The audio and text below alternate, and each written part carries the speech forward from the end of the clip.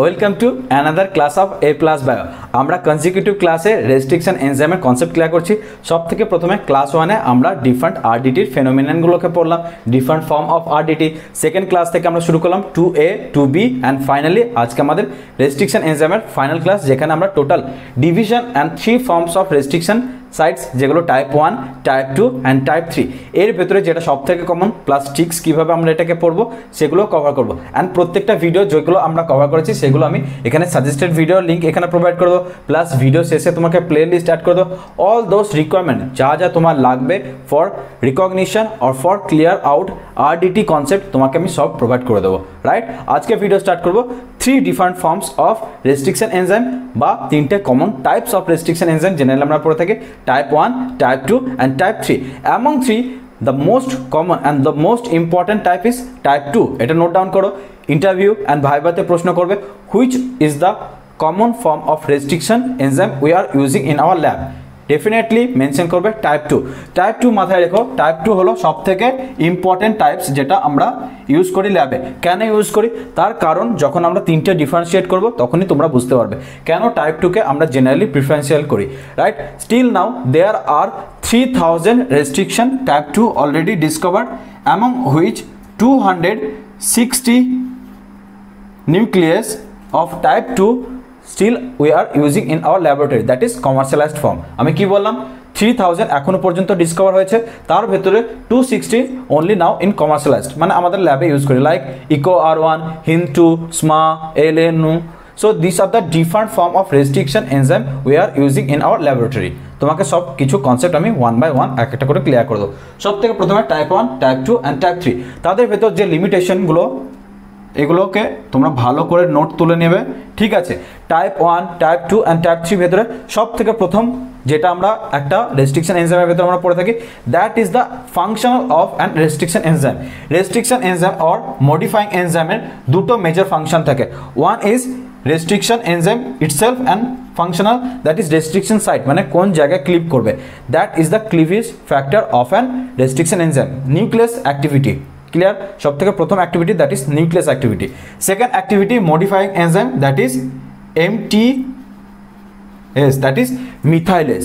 প্রথম activity restriction, second activity মিথাইলেস activity that is modifying their own itself DNA. আমরা একদম first video of 2A তে clear করেছি that bacteria নিজের ডিএনএকে বাঁচানোর জন্য নিজের ডিএনএকে মিথাইলেস কনভার্ট করে।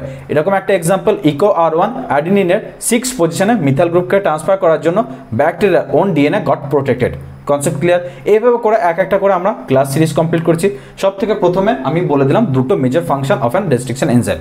এবার আমরা on the basis of their function, activity, requirement of the cofactor, সব বেসিসে আমরা type 1, type 2 and type 3 K differentiate করবো। খুব সহজেই ট্রিক্সগুলোকে মনে করার চেষ্টা করবে, আমি ট্রিক্সগুলোকে ধরিয়ে দেবো। প্লাস আজকে ক্লাস ভীষণ পরিমাণে ইম্পর্টেন্ট, বিশেষ করে ইন্টারভিউ, বিশেষ করে গ্র্যাজুয়েশন, বিটেক, তারপরে হলো বায়োটেকনোলজি, মাইক্রোবায়োলজি, মল বায়ো, বায়োকেমিস্ট্রি, সব ক্লাসের জন্য আজকে এই টপিকটা ভীষণ পরিমাণে। প্রথমে নেচার অফ এনজাইম, একটা এনজাইমের কী কী নেচার হতে পারে তার বেসিসে টাইপ 1, টাইপ 2 অ্যান্ড টাইপ 3 প্রথমে ডিফারেন্সিয়েট করা হলো। প্রথমে এটা হলো by functional, right it down, it's sows by functional, it is ইউনিফাংশনাল, it also by functional. এই কথাটার মানে কি? বাইফাংশনাল মানে এখানে যে nucleus activity plus মিথাইলেস activity both R in an same factor of sub unit, while in case of unique functional যেখানে তুমি one at a time activity পাবে, ইদার সেটা পাবে মিথাইলেস activity or either nucleus activity. কি বললাম এখানে বাইফাংশনাল, both the activity of nucleus and মিথাইলেস simultaneously, unifunctional, separate function of methylase and nucleus. Concept clear? While it also possesses same nucleus and methylase activity, same phenomenon of platform. Next holo protein structure. মনে রাখবে here in type 1 three same form and 3 same form of protein subunit. 3 same form of protein subunit. Here 2 different form of protein subunit, here also 2 same form of protein subunit। মনে রাখবে এখানেও same, এখানেও same, but এখানে two different form. কেন দুটো different form কেন? Because they R two different activity. Concept clear? টিক্সগুলোকে ধরার চেষ্টা করবে। নেক্সট হলো restriction requirements. In case of hair both ATP and Mg2+ required. Here only Mg2+ required. Here also ATP and Mg2+ requirement.